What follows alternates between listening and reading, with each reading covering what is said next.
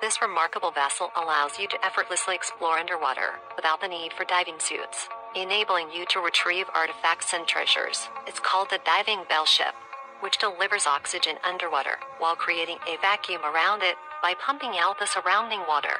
Primarily used for salvage and cargo containers and anchors from sunken ships, the diving bell ship resembles a cannon barrel, serving as a means to establish an oxygen-filled space underwater. When activated, it attaches to the seabed, and a compressor blows air into the diving bell, expelling the remaining water through pressure. Before entering the diving bell, the crew must adapt to the high-pressure environment in a pressurized chamber. Once acclimated, they can descend directly into the diving bell through a staircase. Inside, a variety of sunken objects can be observed on the riverbed, and if the items are too heavy, a crane can be used to lift them directly. Despite its futuristic appearance, this vessel was actually built as early as 1973, boasting a history of 50 years. It primarily operates in Europe's busiest waterways, salvaging valuable items